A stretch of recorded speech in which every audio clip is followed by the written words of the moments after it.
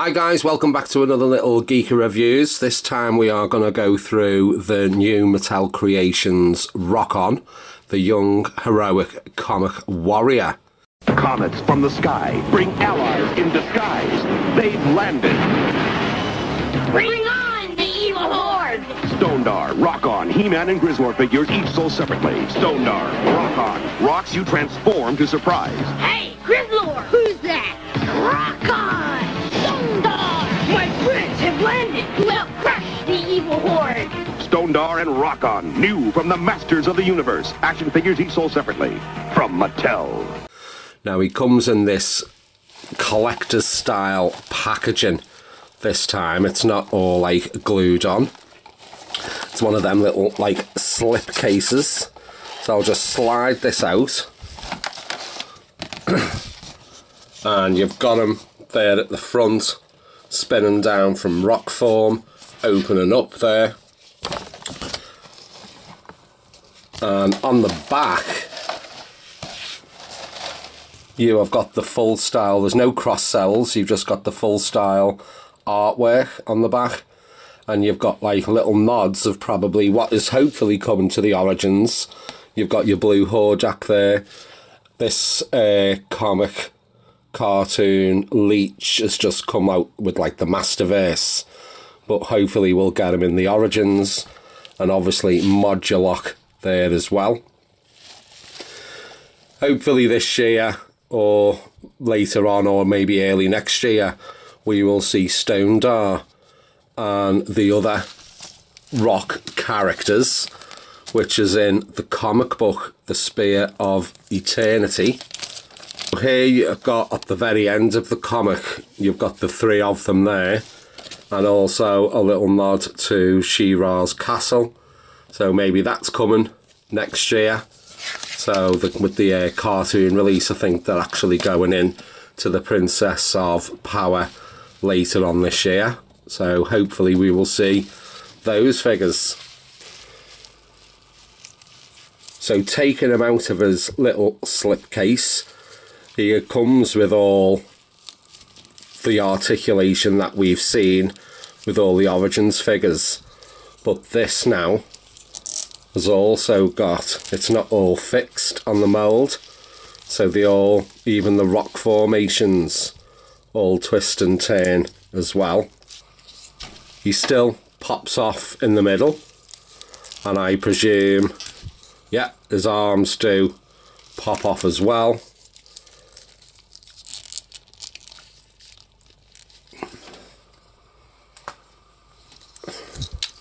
And also his head.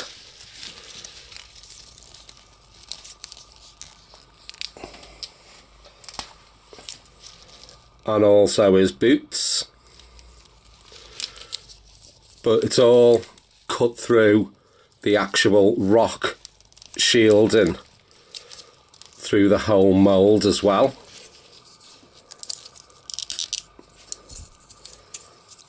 As you can see there, you've got those twists and turns.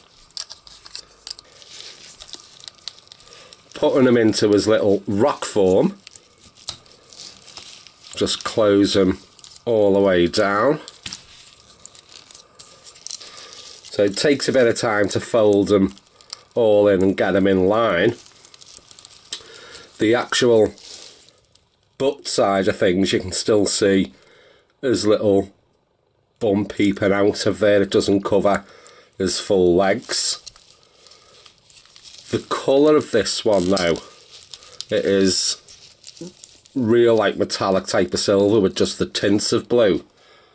And on the art, it's more of like a shock and blue rather than the silver. But bringing the 80s version in, you can see the major difference is that his head, arms and legs are that shock and blue and not all silver. And on the front side of things, let's just remove that a moment. So I think they've really hit the nail on the head there with the true reflection of what it was back into the 80s, but his little ray gun that he comes with is just the flat grey colour, because in the 80s it was that metallic type of one as well.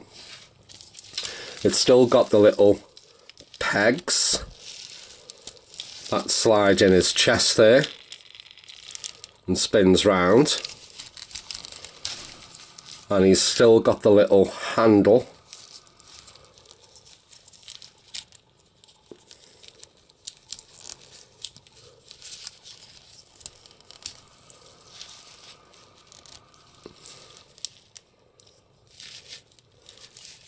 although it's a bit